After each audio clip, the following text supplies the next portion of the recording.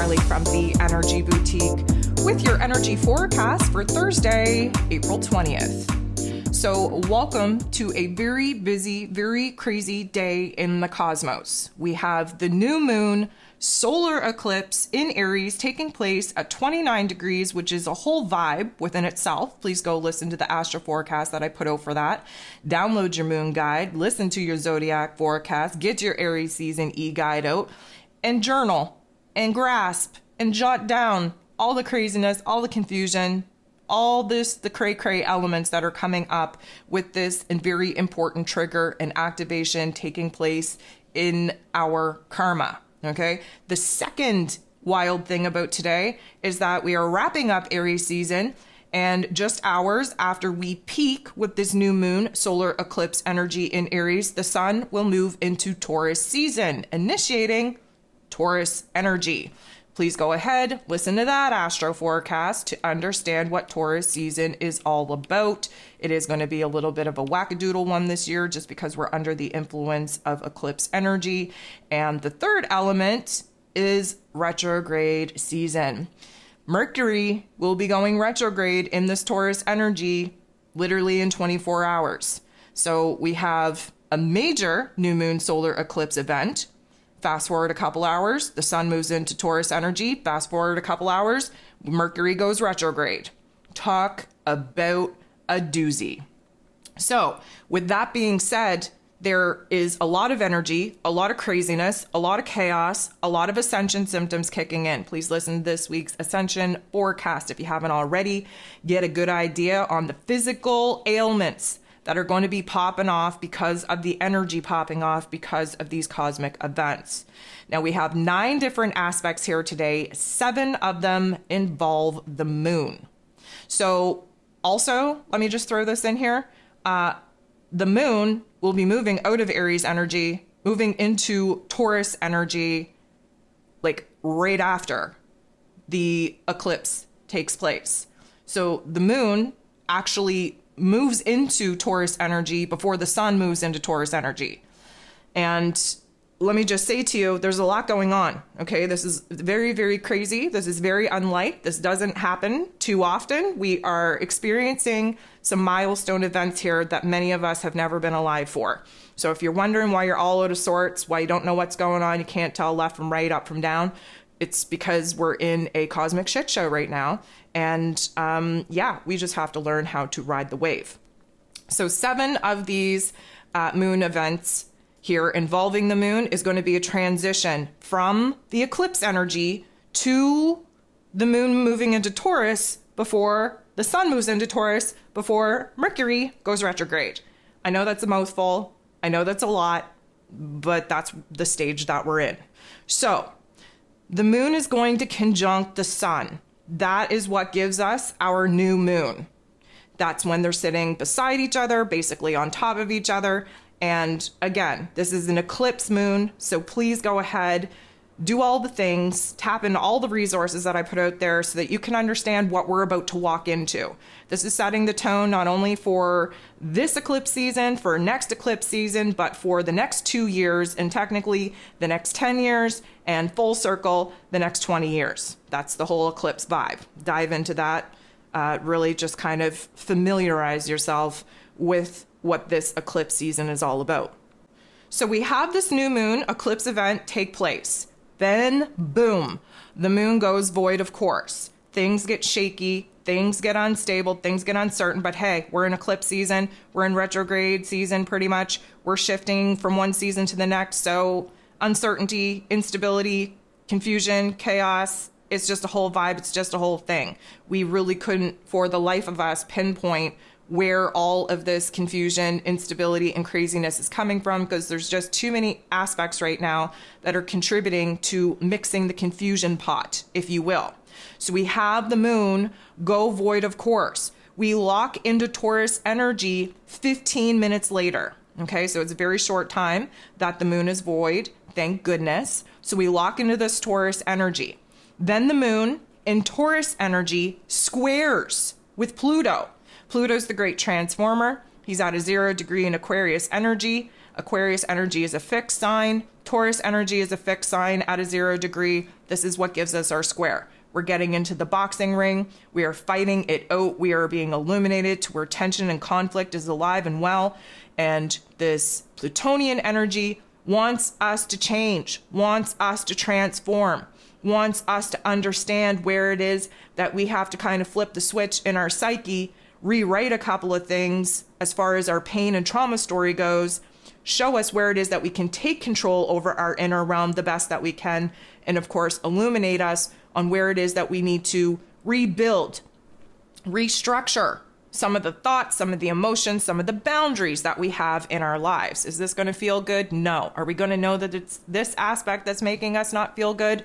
No. It's just going to be piled on the other aspects that are creating a lot of intensities within us at the moment.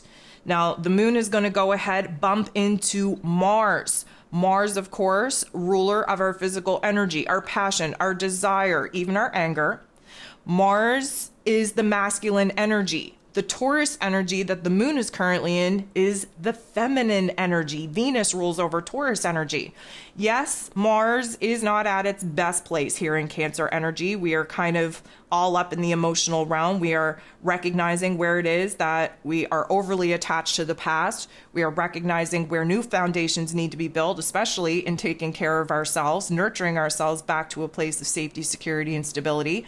And this is a positive interaction which screams we're being inspired, we're being motivated. There's a new level of determination rising to the surface to really help us kind of push through the blocks, the challenges, the obstacles that we are currently facing in trying to make some of these changes actually root in, anchor in, take place in our physical realms. At 4:14 a.m., again, Eastern Standard Time, we will have the sun shift into Taurus energy. Please go ahead, listen to that astro forecast, because this is not our typical Taurus season, nor will it be the typical Taurus energy. Again, we're in eclipse season, we're in retrograde season, everything is a little bit cray-cray. The moon in Taurus is going to come up to, sit next to, bump into, conjunct the North Node in Taurus energy. This is I'm going to say, this is a relief. This is a weight being lifted. This is a new level of wanting to grow, wanting to change, wanting to improve. Now, you might not know what it is that you need to do in order to, push yourself forward, but that's neither here nor there. This is an inner realm unconscious activation.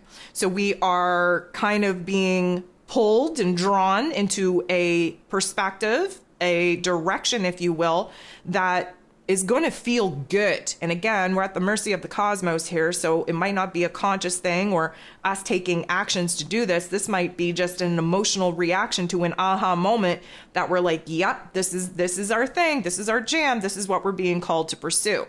That is that North Node trying to get us on the right path. That is our soul point. That is our destiny point. And right now we are feeling inspired. We are feeling motivated. We are feeling determined to do what we have to do to actually move on, to evolve, to grow. The moon in Taurus will then sextile, which is a beautiful energy, with Saturn, the Lord of Karma, ruling over roles, responsibilities, soul contracts, structures, foundations. And of course, Saturn is in Pisces energy, which is about endings and closures. It's about our spiritual selves, our soul selves, the emotional processing that we have to go through in order to bring a chapter to a close, in order to start a brand new one. What we're recognizing here is, I'm not going to say the weight, because weight kind of is something that none of us want to carry, but we're recognizing the weight of the change, of the roles and responsibilities that we're walking into, the shift of karma, the shift of the path, the shift of the direction. And we are honestly bossing up and willing to take on whatever it is that we need to take on in order for us to grow, for us to evolve, for us to level up to the next chapter of our lives. The sun, now in Taurus energy, shining a bright light on what it is that we have to build, what it is we have to bring to life, what it is that we have to create, is going to get into the boxing ring, square off with Pluto. Pluto is in Aquarius energy. We have this square because the sun is at a 0 degree in Taurus energy, a fixed sign, and Pluto is at a 0 degree in Aquarius energy, a fixed sign. What do fixed signs not like to do? They do not like to change. The sun is showing us what we have to do in order to create a new reality for ourselves, which of course involves a lot of change.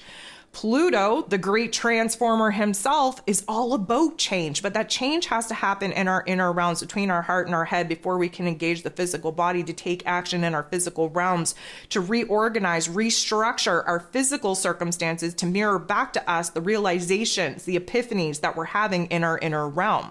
So what we're kind of, I'm going to say, being illuminated to with this particular energy is where we're resisting change, where we're stuck in our old ways, where we are using our old experiences, our old circumstances as an excuse in order not to grow.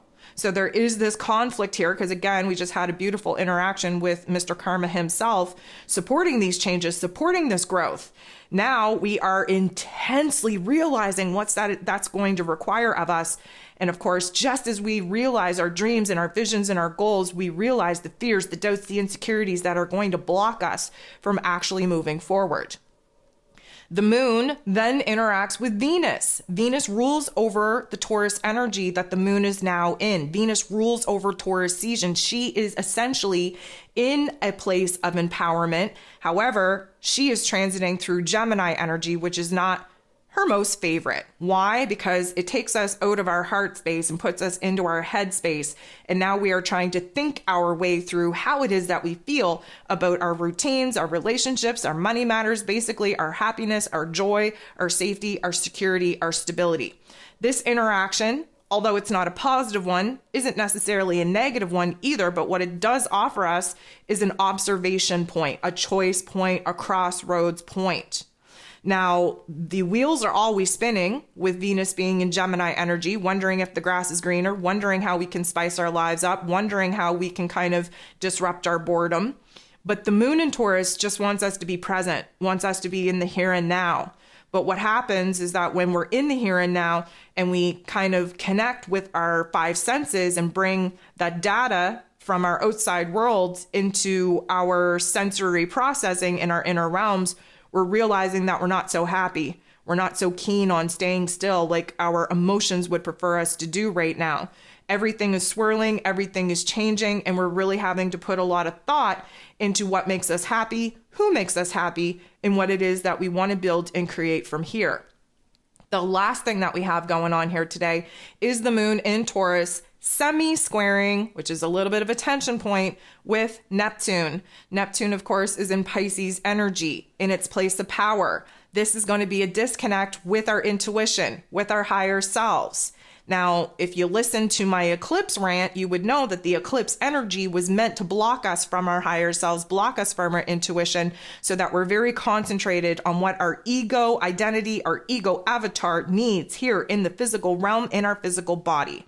So this disconnect is like reaching. We want to feel like our intuition is guiding us. We want to feel like we are connected to the higher sources of intelligence. But right now, we are just very stuck in this present moment.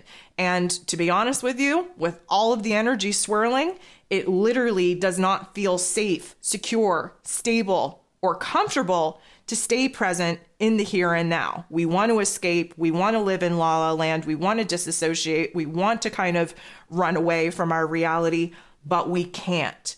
So it is very, very recommended that you lean all the way into your uncomfortability and identify what it is that is triggering that, activating that, and what it is that you could build in the place of these particular triggers and activations in order for you to feel better about yourself and about the current circumstances that you're actually in.